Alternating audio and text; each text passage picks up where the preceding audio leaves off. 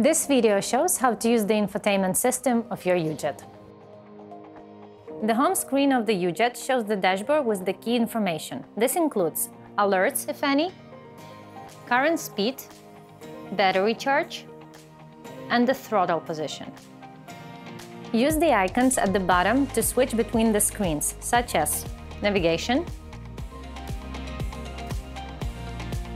phone, music streaming, video playback, driving modes. Choose between eco, normal, or sports modes that affect the acceleration of your Ujet, and settings. When the kickstand is in the lifted position, the touch functionality of the screen is disabled. You can use the left handlebar buttons to navigate between the screens.